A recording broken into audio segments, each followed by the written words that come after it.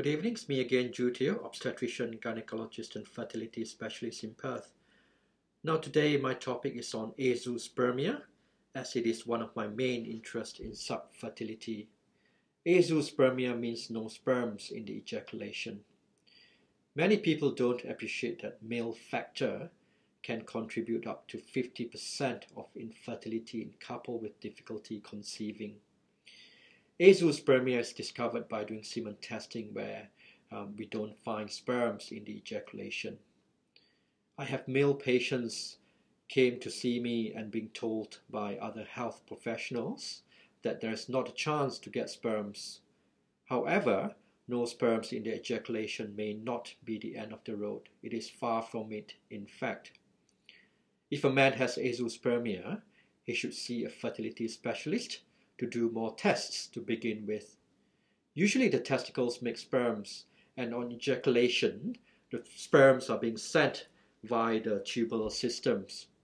Azoospermia can be caused by a blockage in the tubular systems, so it makes sperms but it's being blocked from being brought outside, or it can be due to reduced sperm production, or sometimes no sperm production in the testicles. Sometimes a simple blood test can give many clues for the cause. For some men, sperms can be produced after a few months of hormonal treatment, so we can treat them and make the man produce sperms by giving hormonal injection, for example. For others, you may need surgery to successfully yield sperms. Now, those with blockage should usually have sperms retrieved successfully for their fertility treatment. For men with reduced sperms, we should use microsurgical method to retrieve sperms to improve the chance of success. Technically, there are two microsurgical methods, MISA and also micro-TC. Your surgeon should have done many cases in both of them to provide the best chance of getting sperms. Just like many techniques, it can take years to be good at doing them. Now, for some men, the microsurgery method confirms that there are no sperms to be found.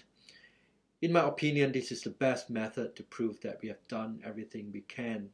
As for men who have not had the microsurgical method, it is worthwhile to consider it, as I've managed to obtain millions of sperms sometimes from men whose previous biopsies without using the microsurgical method and was unsuccessful. So we use microsurgery, we managed to get loads of sperms. So I see cases like that every so often. Alright, that's it for today. Bye-bye.